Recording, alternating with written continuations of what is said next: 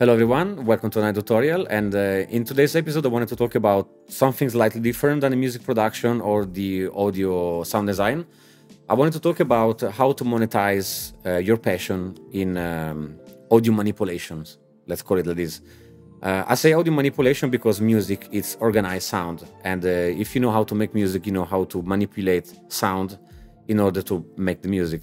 So if you have these skills, you can apply this to a real life job.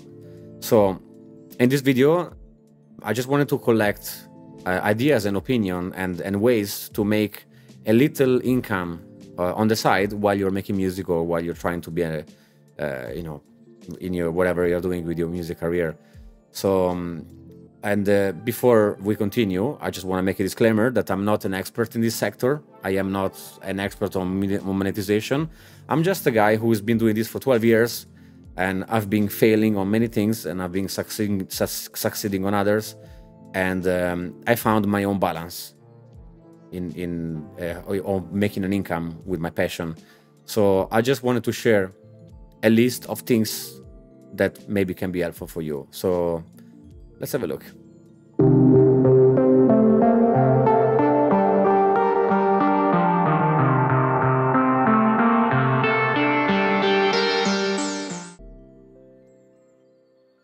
If you make music, if you release music, you can register yourself to a music publishing.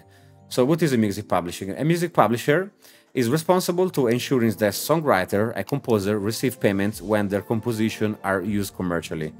What I mean by that? Performance royalties. So your song gets played on a radio or a TV, your song is performed by an artist on stage, your song is streamed on Spotify or Apple Music. So the job of a music publishing is to collect every time that your music is played outside of your control. You can find music publishing by Google them, and once you find the music publishing, there are private companies, there are public companies. The public companies, depending on which country do you live. If you are in the United States, probably is BMI. If you live in UK, is PRS for music, which I'm registered personally. But there are also private companies where you can Google them, you can reach them out, and you can send an email, or you can find them also on LinkedIn. For example, music licensing, a car company, let's say, is looking for music for their ad. And so the job of the music publisher is to look for a song in their catalog. If your song will be used, the publisher will negotiate a sync license fee with their car company, in which the company has to pay in order to obtain a legal authorization to use the song in their ad. And you will get a big commission depending on the company. If Coca-Cola will use your music in their ad, you're probably gonna make a lot of money. In this case, you provide your back catalog. Let's say that you released an album in your music career. You will provide all your music to the music licensing company, and they will be checking all your song if it's suitable for any of the pitch that is provided by the company. Now, there are different music licensing companies: MusicBed, Soundstripe, Epidemic Sounds, Artlist, Pond5, Audio Jungle. You can just Google them, music licensing company. But in general, music licensing and music publishing are essentially part of the same company. Music publishing is dealing with music licensing. You can be a music producer for a client, for a person. And there are three outcomes. Usually you can make music for an artist. An artist is a person that usually has a vision, that knows how to put the character in the music. And you can just be the music producer of that artist. Or you can be a music producer for a singer. For example, Billie Eilish, she has a brother who makes music for her and she just sings. So you have to find the singer that don't know how to make music so that you can make a request. You can also make music for a rapper, for an MC. Usually rappers focus on being rappers, not really how to make beat. The key to find clients on this, it's basically networking. Networking is an essential part of finding clients online, and you need to create a strong presence online. You need to join communities on Facebook, on social media. You need to have a website. You need to have a strong presence that you are a music producer, and then you can work for somebody, and then you can find clients by fishing them on Facebook groups. You can also sell beats. As a beat maker, there are certain websites that you can upload your beats, and you know, people just going to buy beats online. As a rapper, you look for a rapper. A rapper also is looking for beats online to buy, and then they can, you know, spit some verse under it.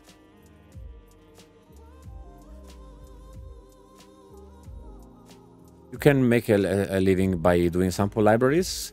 You know, I'm sure you heard about sample libraries. You know, you can have house pads, techno beats, techno loops, pop vocals, you know, all those sort of sound that music producers buy and download to make music. So you can do this within a company. So you can join a company such as Loopmaster, Splice, Contact, Sony. I personally work for Sony Japan with a company called SoundMain, which is affiliated with Sony Japan, and I found this by networking on Facebook, actually. So you can also selling sample libraries by yourself as an independent music producer. I actually made a tutorial on how to do this as an independent producer and sell it by yourself. You can see here there is a link to the video. But yeah, you can sell by yourself using, for example, Bandcamp, or you can use a digital distribution such as TuneCore, DistroKid, or you can also sell it with your website as well, which actually looks, you know, it has a professional look.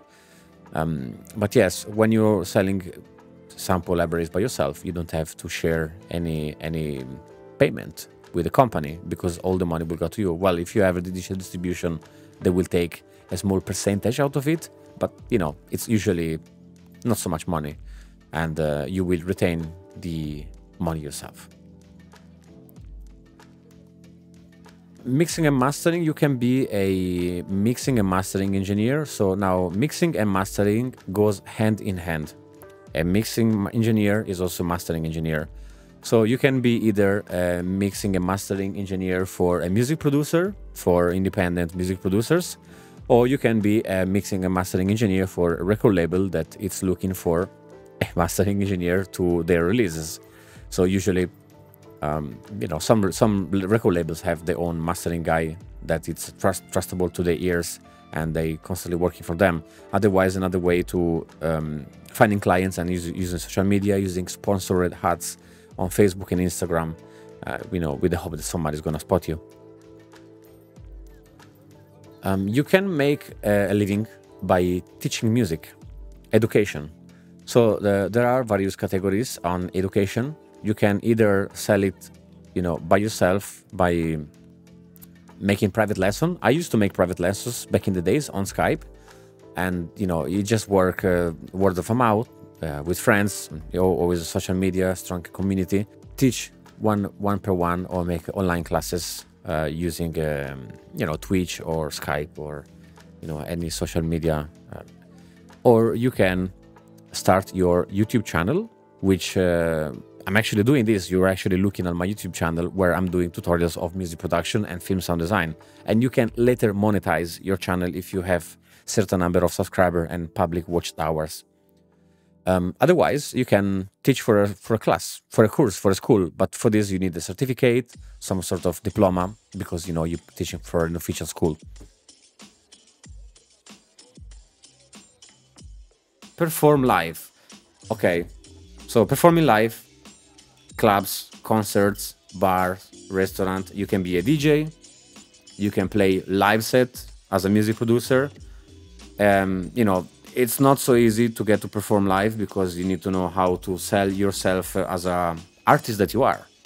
It's probably it's very challenging. There are so many DJs out there, especially in Europe and United States, but you can also make money after this. And probably I shouldn't even put this, because it's normal that you would probably have DJed once in your life, but you know, I just put that's another way to make some living, you know.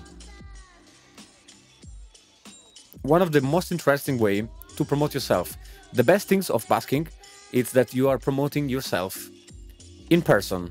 People can see you, can come and talk to you while you're playing music, and you will be exposed to a lot of people. So, for example, I used to live in London, and you remember there were many people that were doing busking in South Bank, which is the area where there is the London Eye, and that area is the best place ever to make busking, because you are exposed to at least 2,000 to 3,000 people a day.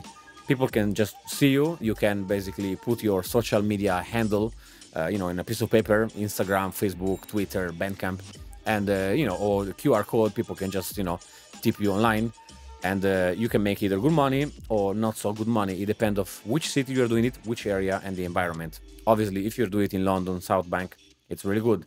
I'm not sure if you need some permission to do this. I know that London, you need permission for everything, so you're probably gonna have to check that out, or any other city.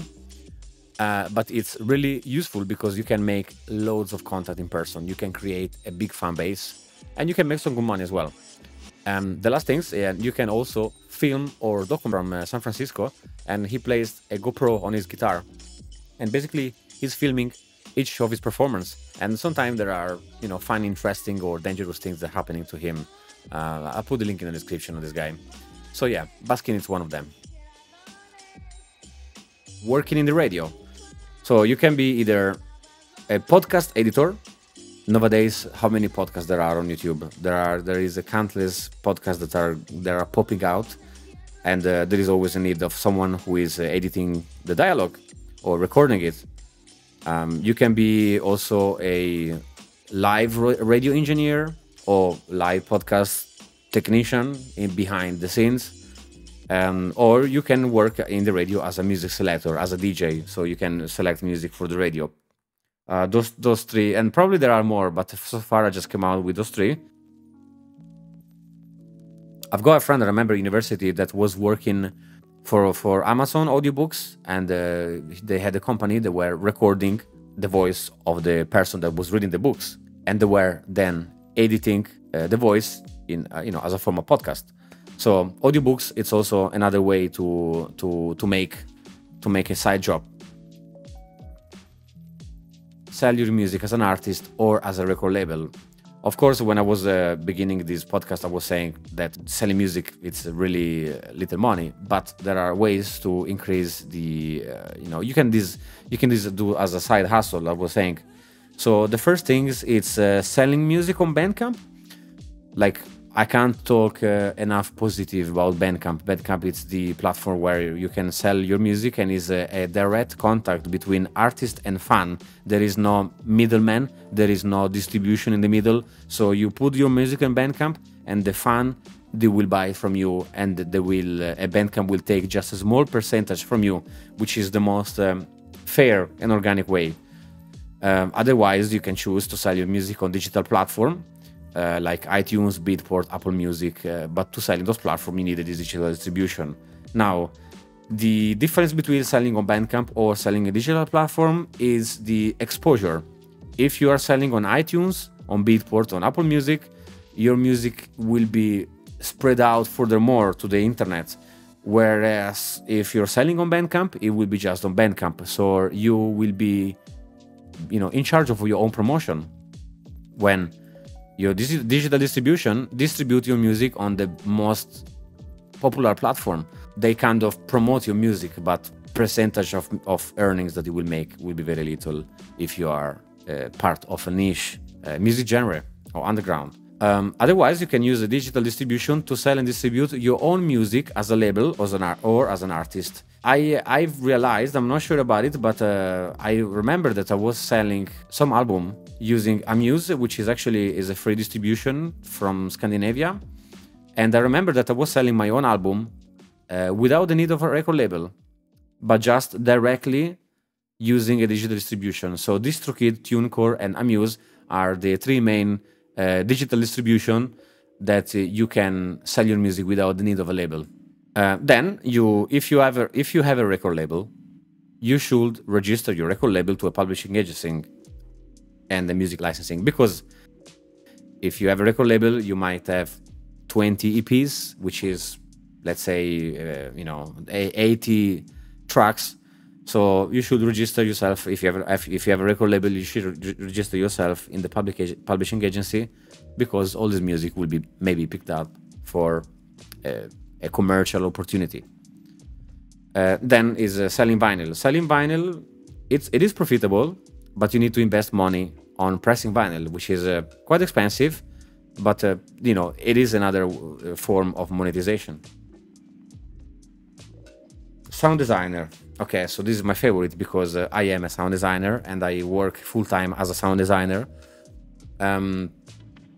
If you know how to manipulate sound, you know, in my case, I was a music producer and I was able to, you know, understand sound manipulation. Then I studied sound design. I've made a master in the university and I became a film sound designer, and I work now as a full-time film sound designer. I'm a freelancer. So as a sound designer, you can be a film sound designer, animation sound designer, documentary sound designer, and probably the most profitable is a video game sound designer, because there is a lot of work as a video game sound designer.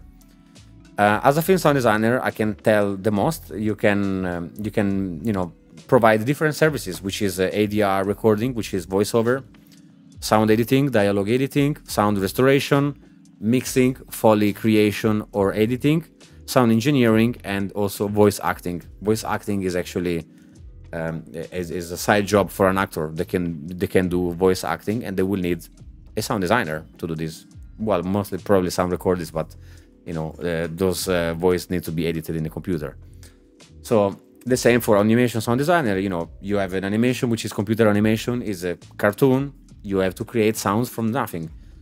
For documentaries, probably the same, but it's slightly different than a film. And then for video game sound designer, in this case, you need to learn different programs that are not like Pro Tools or Ableton Live, but are like Vivi, WWise, and another one, I don't remember the name. But it's probably the most profitable, because video game sound designer, there is a big demand in the market. Another way to make some money on the side is to be a sound recordist. Now, a sound recordist is the person that is recording sound. So there are different career pathways that you can choose. The first one is recording sound of the nature, field recording. Sound of the city, sound of the urban, sound of the forest, sound of the beach, sound of the seaside. There is a sort of micro business online where there are some companies or some independent people that are selling sound of the, you know, recording of the nature, recording of our planet, basically. And they are selling it either independently on their own website or on Bandcamp, or you can sell it using a digital distribution platform, as I said before, such as DistroKid or TuneCore, where they will put your sound on Apple Music or Spotify or places like this. The possibility to make money under this, it's even smaller than music, because for example, there is a website called freesound.org where you can download sound for free. There are paid subscription of websites such as Soundly or SoundMiner, where there are so many sounds. So you can make some little money, but it's really, really difficult things, you know. Otherwise, another thing you can do here, you can be a location sound mixer for film, series, or documentary. Now, I am a location sound mixer. I do this as a job on the side of being a sound designer. I work on a film set, and I have my recorder, I have my boom microphones, I have my lavalier, and I work in a film, microphoning actors and recording dialogue and occasionally sound. The location sound mixer can be a full-time job, which is very well paid. If you're working for good companies, or if you're working for Netflix, you would make really good money. And it's a full-time job. You won't do anything else really. if you have a good connection as a sound mixer, as a location sound mixer, sorry. Another thing is you can work as a sound recordist for corporate, doing interviews, mainly interviews of representative of bank or financial institution, and there is good money in corporate. Because usually you will be part of a film crew that is responsible to doing mainly documentaries or interview for companies. So they will also require sound department as well. You can make good money in film, you can make good money in corporate. In corporate, you usually make good money because it's a corporate, so there is big money involved In film, it depends if you're working for a big company, for Netflix, or for a Hollywood company, then there is some good money.